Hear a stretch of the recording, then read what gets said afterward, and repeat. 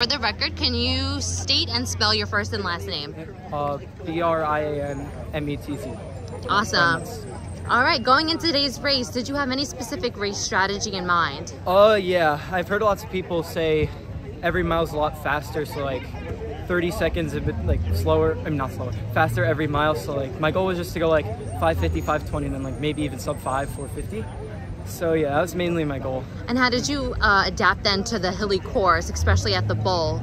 Oh, I tried to capitalize on like the downhills because there's uphills, so there have to be a lot of downhills.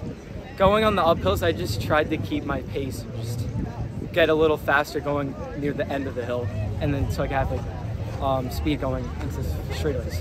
What is your strategy then for running downhill? I just let myself go. I have a very quick downhill usually, so I just kind of took myself there, and I just like wanted to get as quick as I could on the downhills. Is there anything that could have gone better today's performance? Yeah. It was one of my like worst feeling races of the season. Like I felt like I was gonna throw up at one point, but it went well. The time was where I wanted it to be. Maybe just drinking more water, getting everything else just ready, preparing a little better. That's really all. Great.